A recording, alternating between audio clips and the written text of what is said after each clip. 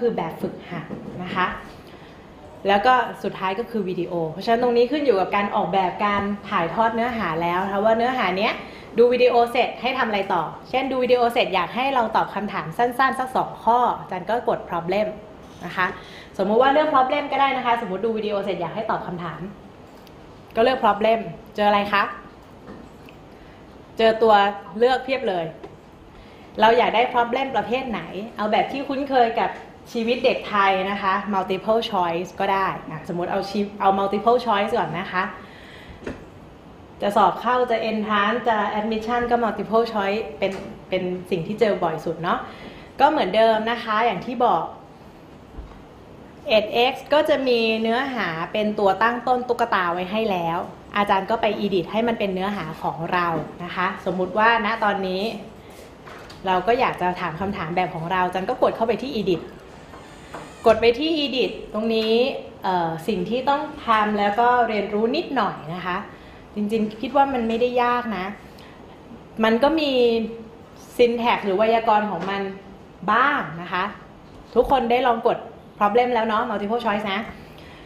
จันก็น่าจะเดากันได้แหละอย่างที่มันเป็นตัวหนังสือมันก็คือสิ่งที่มันจะปรากฏเป็นคำอธิบายเป็นคำสั่งเป็น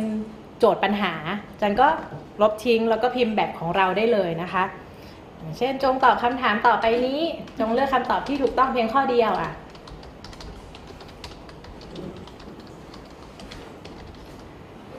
ตรงไหนที่มีสัญลักษณ์พิเศษจันก็เห็นว่า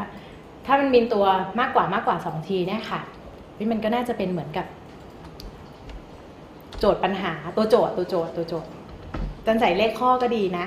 บางทีแล้วแต่ชอบอะค่ะบางคนก็ไม่มีเลขข้อใน default มาก็ไม่มีเลขข้อแต่ถ้าเรามีหลายข้อมีตัวเลขก็จะดูง่ายเหมือนกันสมมุติว่าข้อ1ถามว่าอะไรดีมหาวิทยาลัยนเรศวรตั้งอยู่ที่จังหวัดใด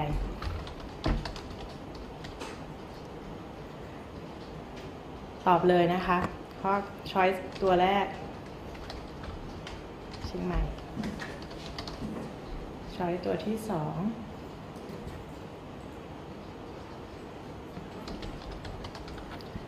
ตัวที่3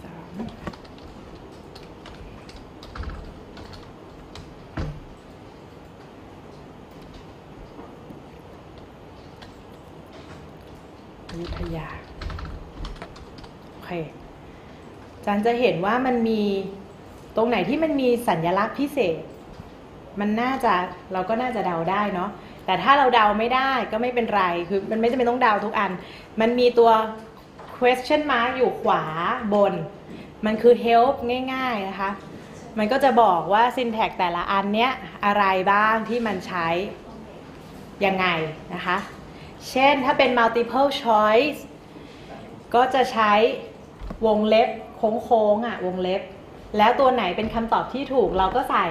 x เข้าไปเมื่อไหร่ก็ตามที่เป็นวงเล็บโดยไม่มี x ข้างในแปลว่าคำตอบนั้นก็ไม่ถูกเราอยากจะเฉลยว่าคำตอบที่ถูกคือตัวไหน choice ไหนก็ใส่ x อยู่ในนั้นนะคะแล้วก็จะมีเหมือนกับ tag explanation